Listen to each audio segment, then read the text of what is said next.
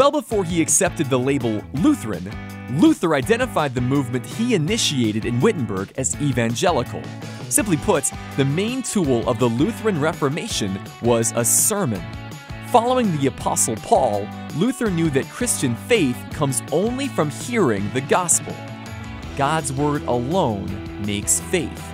So, the sermon became the centerpiece of the worship service in Lutheran churches. For Luther, a sermon does not give you steps for living a better life, and it does not simply tell you a story. You can get that from most any person on the street.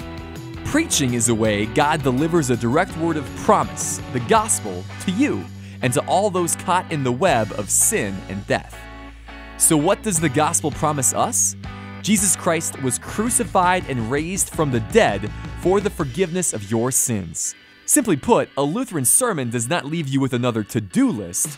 Rather, the gospel is an "it's been done for you" list. Luther recognized that Jesus chooses people to be his disciples through preaching. As a result, a significant portion of Luther's time was dedicated not only to preaching sermons himself, but also to producing resources pastors could use for helping them preach. Printing presses far and near published Bibles, commentaries on Scripture, and sermons themselves. Nearly a year after Luther published the 95 Theses, he stood in front of Cardinal Cajetan, laying out the reasons he could not recant. Soon, the difference between Luther and the Roman Church became obvious.